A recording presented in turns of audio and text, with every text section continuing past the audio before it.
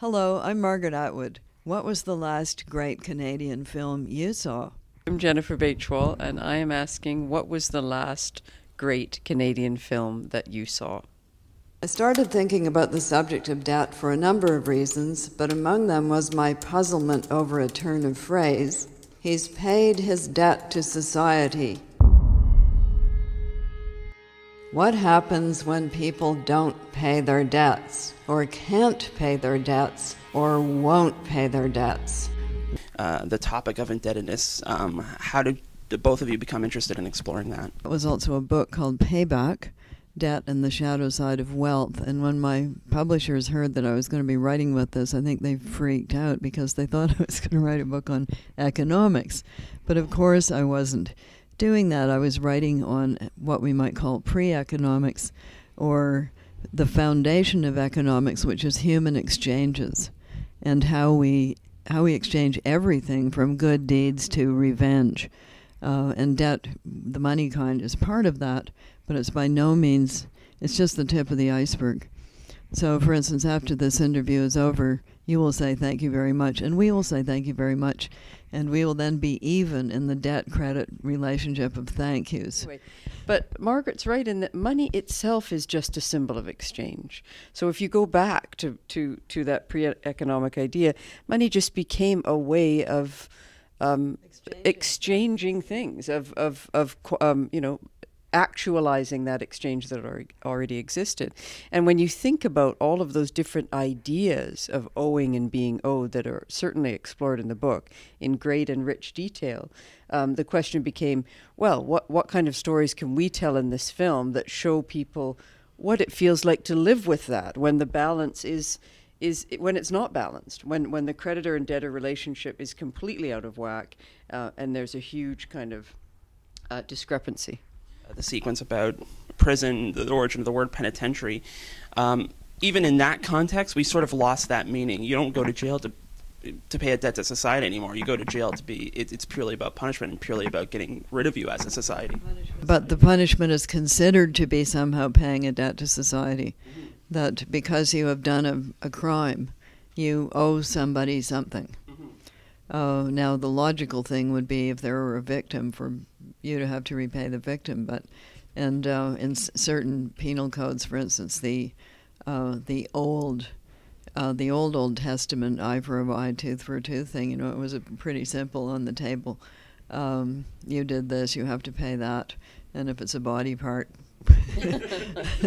And that's what we're dealing with in the first story that Jennifer goes into, which is the Albanian blood feud, which under their code, if you do a harm to a family by harming one of its members, you and your entire family are on the line for a death.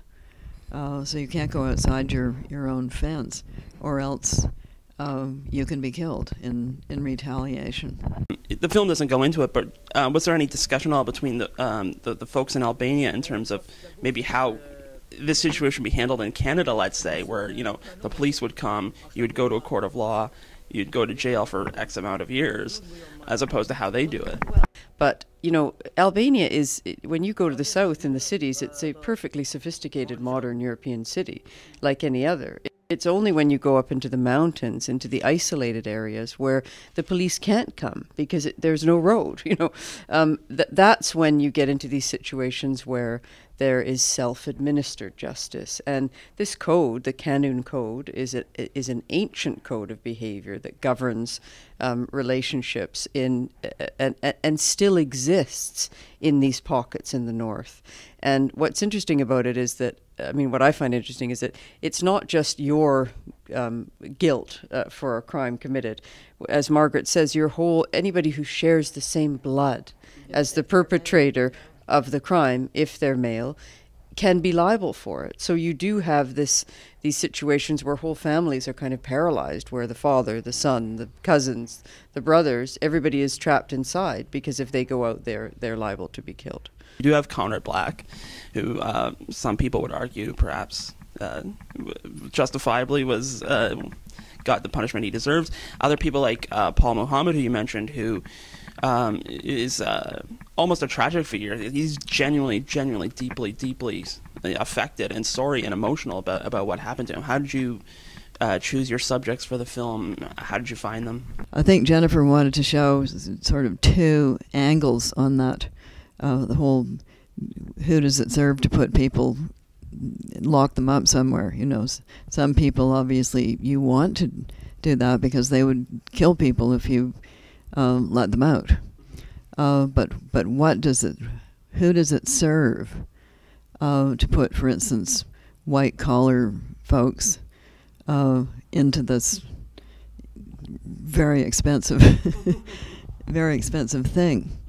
And indeed, there are a lot of views about the Conrad Black trial, and I've talked to some judicial experts in Canada who say if this were Canada, this never would have happened. You may have views about why that is. Are our laws worse or better? Is our procedure worse or better? You have to admit that Conrad Black is very articulate and knowledgeable, and why shouldn't he be in the film? You have a problem with that? Not me personally. He was very articulate. Well, and Paul Muhammad, you're right in some respects. I mean, we went to, Paul was at Fenbrook Institution, which is up in Gravenhurst, and we went and did quite a number of visits to that place, because you can't really, especially in a situation like that where you have, I think, what is a vulnerable subject, or you can't just parachute in and say, okay, tell me your story. You have to build up a relationship, and we interviewed a number of inmates at Fenbrook, and Paul, it naturally emerged as this incredibly feeling person, and he's sort of between a rock and a hard place in some cases, and you wonder, you know, this is going to sound very bleeding heart, but he's paying his debt to society, no question, but what debt does society owe him for the life he led that probably put him into a situation that caused him, or made him commit the crimes that he did, which is not to say that those are justifiable in any way.